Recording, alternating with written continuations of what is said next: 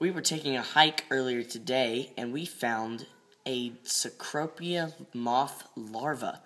As you can see, he's about 2 inches. I'll give you my hand. He's about 2.5 inches in length, and he's going to double in size before he enters his cocoon. Now, this guy only lives for about 2 weeks, so we found him on this branch, nibbling away. That's all he does for about 2 weeks. Plump up, and then he turns into a moth, mates, and then he dies. Well, just wanted to show it with you. Please rate, comment, and subscribe.